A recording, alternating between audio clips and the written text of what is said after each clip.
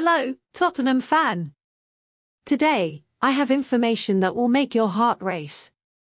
Well, Tottenham is facing a serious problem in signing a young standout player, whose transfer is valued at £25 million. So, stay tuned because this news can shake up our plans for the upcoming season. Before we begin, I would like to ask you to leave a like on the video and subscribe to the channel to stay updated on everything happening on and off the field related to Tottenham Hotspur. Back to the subject. Lately, a talented young player has been the target of a potential transfer to Tottenham this summer. His brilliant performance in the league has caught the attention of Spurs and other clubs. However, the price set by his current club, £25 million, has been a hurdle to finalise the deal.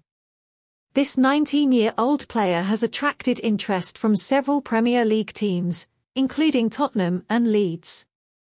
However, so far, no club seems willing to meet the asking price set by Bristol City, the player's current club. With the absence of European competitions this season, Spurs have to deal with financial constraints.